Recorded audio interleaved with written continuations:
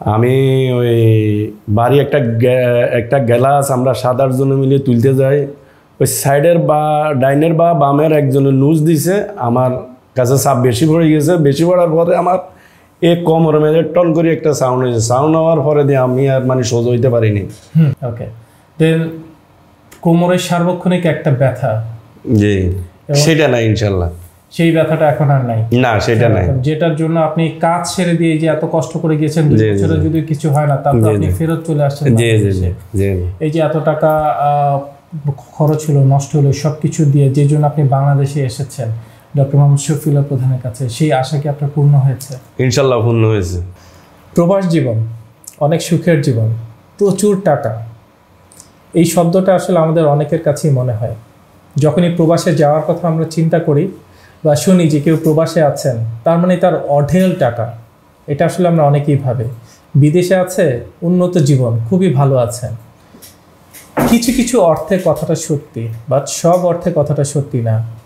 মূলত আমাদের দেশ থেকে যারা শ্রমিক হিসেবে আমাদের মধ্যপ্রাচ্য বা এই জাতীয় দেশগুলোতে যারা যান, কিছু কিছু মানুষ আছেন যারা হয়তো খুব ভালো কোথাও হয়তো তারা তাদের ভাগ্যের জোরে হয়তো তারা টিকে গিয়েছে, বাট বেশিরভাগ ক্ষেত্রেই তাদেরকে প্রচুর কষ্ট করতে হয় এবং অনেক পরিশ্রম করতে হয়। এবং এই যে তারা যে দেশ থেকে এতগুলো টাকা খরচ করে তারা যান, বিভিন্ন দালালের খপ্পরে পড়েন বা বিভিন্ন এনজিওর মাধ্যমে বা বিভিন্ন প্রতিষ্ঠানের মাধ্যমে তারা যখন যান, প্রচুর 3 গুণ 4 গুণ 5 গুণ টাকা দিয়ে তাদেরকে যেতে হয়।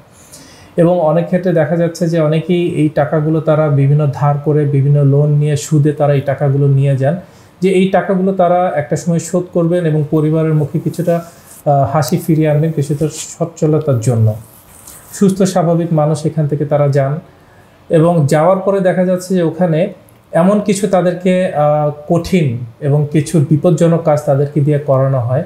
কিছু কিছু সময় তাদেরকে যেমন সেফটি ইকুইপমেন্টস দেওয়া হয়, অনেক ক্ষেত্রে আবার তাদেরকে সেফটি ইকুইপমেন্টস প্রোভাইড করে না কোনো কোনো প্রতিষ্ঠান। তখনই দেখা যাচ্ছে যে আসলে এই ধরনের ছোটোখাটো দুর্ঘটনা ঘটে, মাঝে মাঝে অনেক বড়সড় দুর্ঘটনা ঘটে, যার প্রভাবে অনেক সময় আমরা দেখি যে অনেকের মৃত্যু পর্যন্ত হয়। এবং তখন সেই পরিবারের কী অবস্থা হয় সেটা আমরা অবশ্যই অনুমান করতে পারছি। দর্শক, সঠিক নিয়মে আপনি যদি সঠিকভাবে সব কিছু কাজ করেন বা সঠিক দেহভঙ্গি বা সঠিক অর্গানমিক্যাল নিয়মগুলো যদি আপনি মেনে যদি আপনি কাজগুলো করেন, আপনি সারা জীবন সুস্থ এবং ভালো থাকতে পারবেন, এটা আমরা সবাই জানি। বাট কর্মক্ষেত্রে গেলে দেখা যাচ্ছে সব ক্ষেত্রে এই জিনিসটা আমাদের পক্ষে করা সম্ভব হয়ে ওঠে না।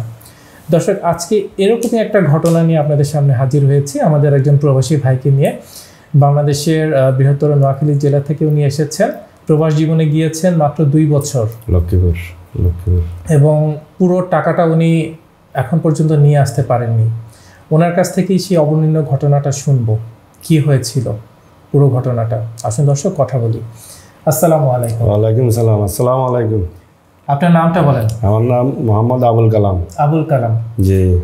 লক্ষ্মীপুর জেলার বাড়ি কোথায়? আমার বাড়ি লক্ষ্মীপুর আলাদাতপুর। আচ্ছা, পেশাগতভাবে বাংলাদেশে যখন আগে ছিলেন কি করতেন আপনি? পেশাগতভাবে আমি চট্টগ্রাম গাড়ি চালাইছি প্রায় 25 বছর জীবনে। অনেকটা সময়? হ্যাঁ, অনেকটা সময় চট্টগ্রামে গাড়ি চালাইছি, প্রাইভেট কোম্পানিতে গাড়ি চালাইছি। চালাই তারপরে দিয়ে আমি চাকরিটা ছেড়ে আমি সৌদি আরব চলে গেছি। 2 বছর ছিলাম। 2 বছরে মোটামুটি ভালোই ছিলাম। কোমরের ব্যথাটা একটু কম ছিল, ওই ভারী কাজ করতে যায় আমার মানে কোমরের ব্যথাটা বাড়ছে। একটু যদি ঘটনাটা বলেন, কি হয়েছিল সেদিন?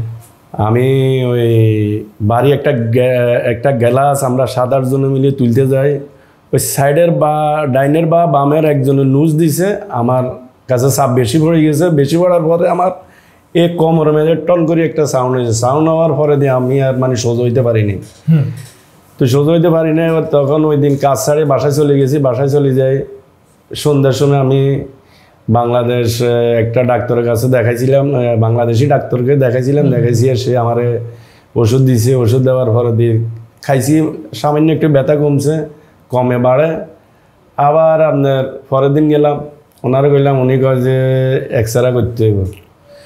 70 রিয়াল নিল। করলাম, করার পরে দিয়ে এক্সরেটা করি আপনার করার পরে উনি আমারে পাঠাইছে ঢাকা মেডিকেল।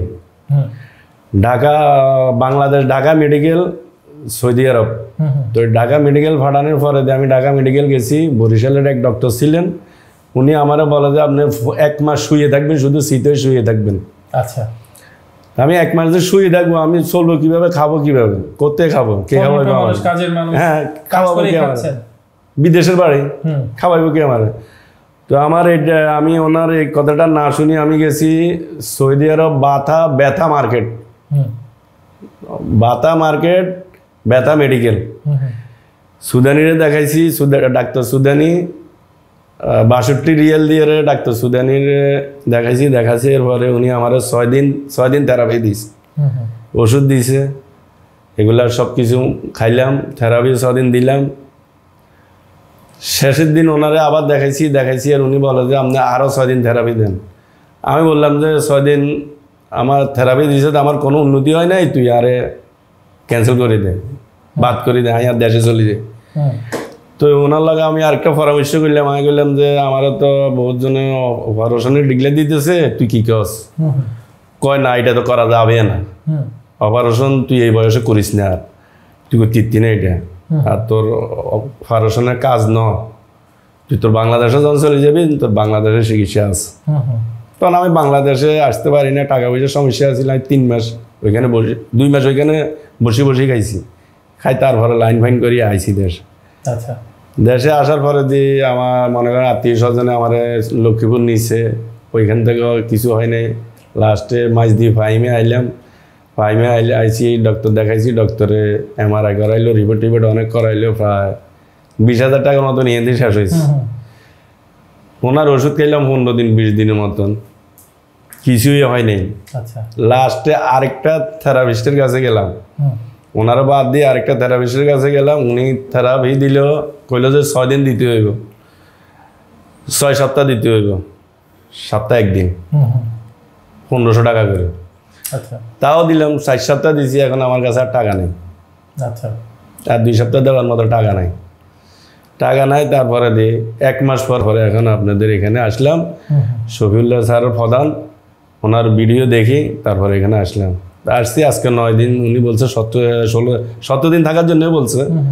তো আমি আজকে 9 দিনের দিন আমি মানে রিলিজ লইলে দিছি, মোটামুটি ভালো লাগে, আসলে মোটামুটি ব্যথা গিয়েছে। আলহামদুলিল্লাহ।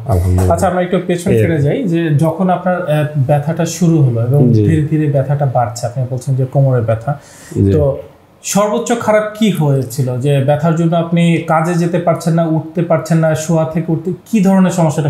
সর্বোচ্চ খারাপ হচ্ছে যে আমি ওই থেরাপি দেওয়ানোর পরে আমার প্রস্রাবের রাস্তা মাঝখান দিয়ে একদিন পুরা ব্যথার জন্য আমার মানে অবস্থা খারাপ হয়ে গেছে। প্রস্রাব আটকে গিয়েছিল, প্রস্রাব বাজিয়ে গেছিল, বাজিয়ে যাওয়ানোর পরে আমি পানি আরো ডবল করে গেছি, খাইছে, তারপরে প্রস্রাব ছুটছে।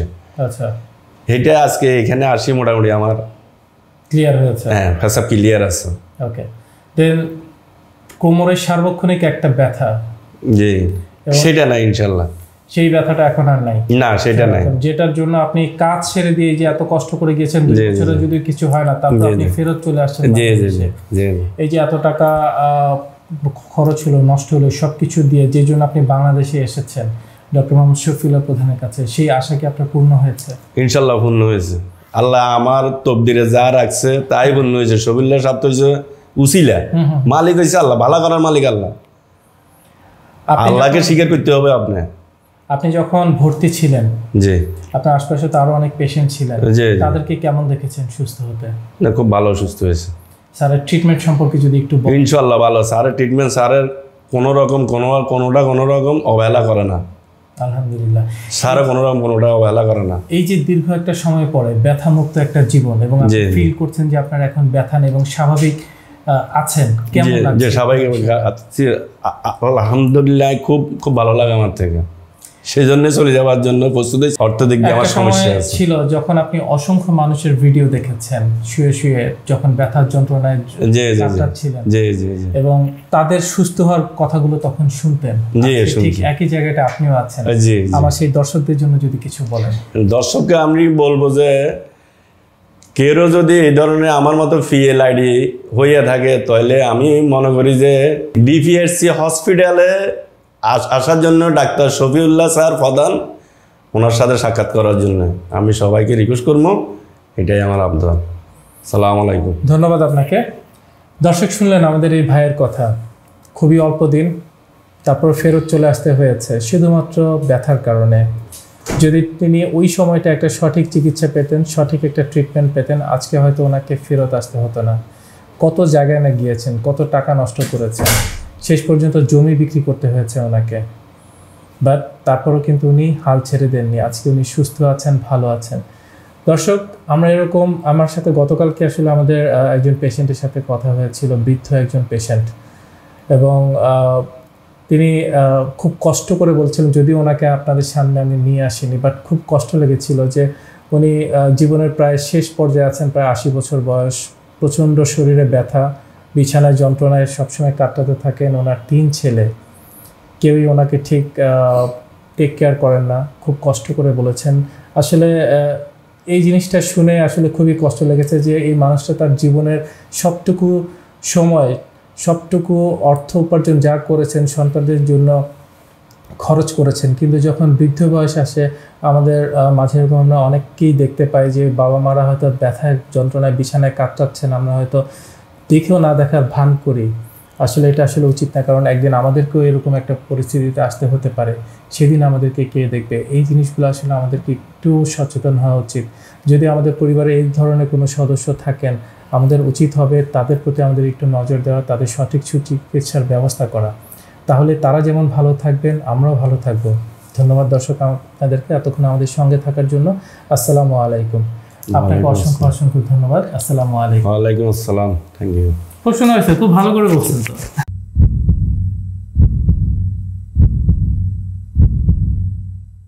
দীর্ঘজীবী হওয়ার প্রথম পদক্ষেপই হচ্ছে সুস্বাস্থ্য নিশ্চিত করা।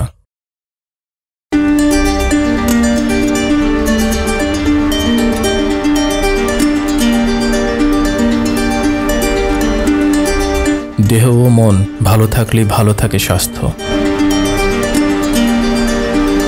আমাদের রয়েছে আধুনিক যন্ত্রপাতি,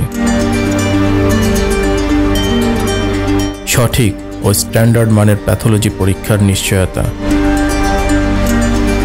আমরা রোগীদের প্রতি খুবই যত্নশীল ও আন্তরিক।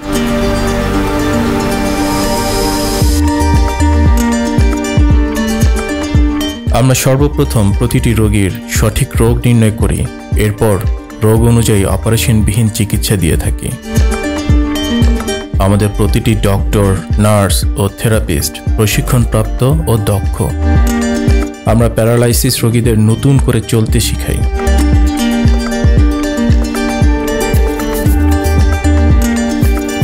আমরা আপনাকে সর্বোচ্চ মানসম্মত আধুনিক চিকিৎসা সেবা প্রদানের নিশ্চয়তা দিচ্ছি। আমরা বিশ্বাস করি আপনি এখানে আপনার নিজ পরিবারের মতোই সেবা পাবেন।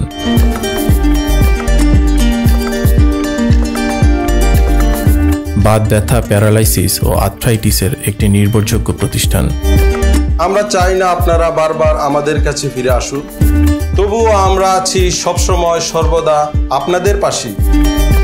DPRC hospital and diagnostic lab limited, আস্থা, বিশ্বাস ও নির্ভরতায় অবিচল।